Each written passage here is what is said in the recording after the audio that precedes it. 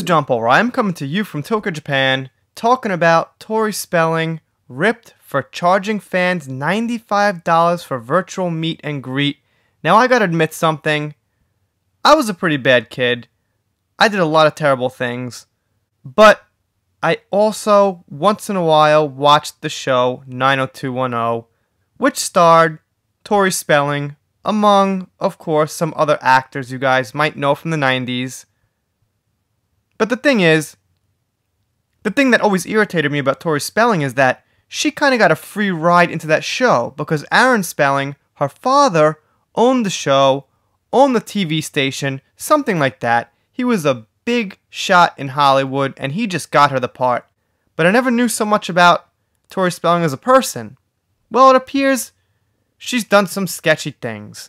So, this thing here, it's not the worst, but she was involved in a legal suit that apparently she lost. So let's take a look at a little more. Tori Spelling is trying to make some extra cash by charging $95 for a meet and greet and fans are not having it. So, basically, she wanted to charge people $95 for them to watch her take some selfies of herself. I thought like she was mega rich. I mean, I know they had the fortune in the 90s, but that kind of money doesn't just disappear. So I'm a little kind of confused why she'd even have this thing in the first place.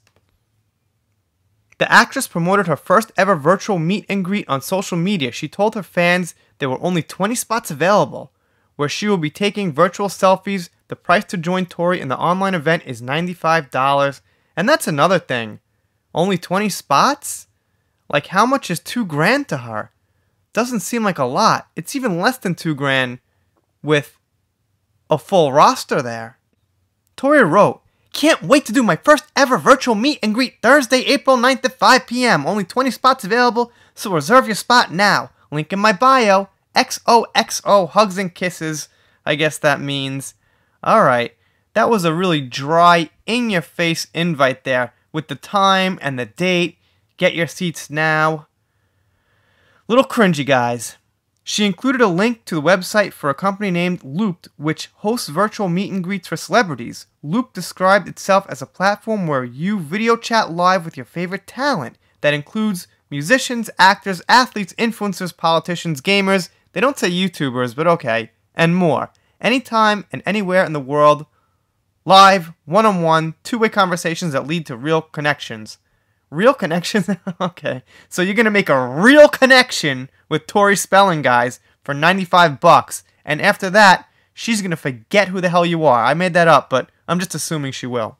So here's the court case which she apparently lost.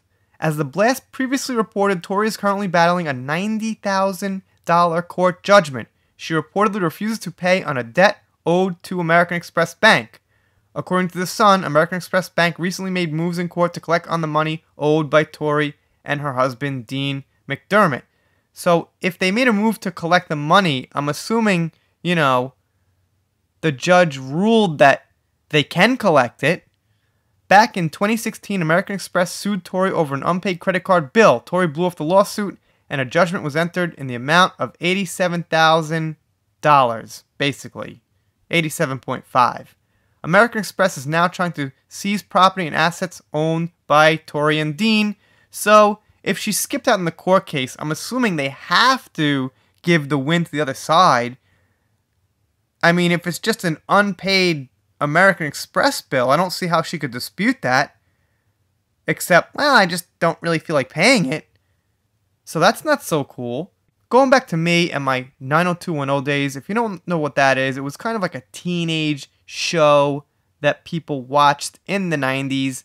It was really huge when it first came out, but obviously, this is my opinion. And you guys, maybe who are following me for the Johnny Depp case, who are listening now, could tell me what you think of Tori Spelling. Maybe you've seen the show.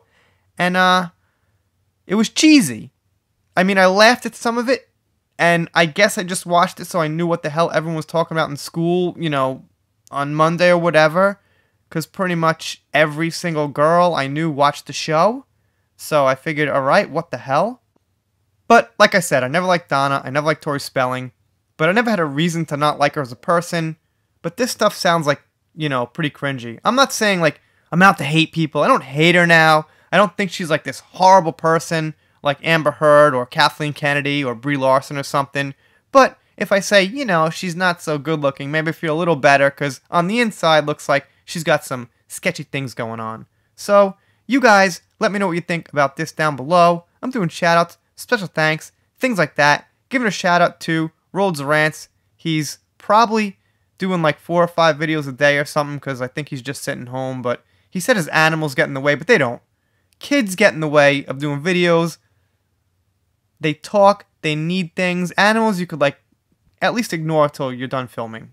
Anyway, there's my rant on Rhodes Rants. If you're not subscribed here, smash that subscribe button. I'm doing shoutouts like I just did. Special thanks, Johnny Depp, Amber Heard, even some sci-fi, Star Wars. Yeah, we're done.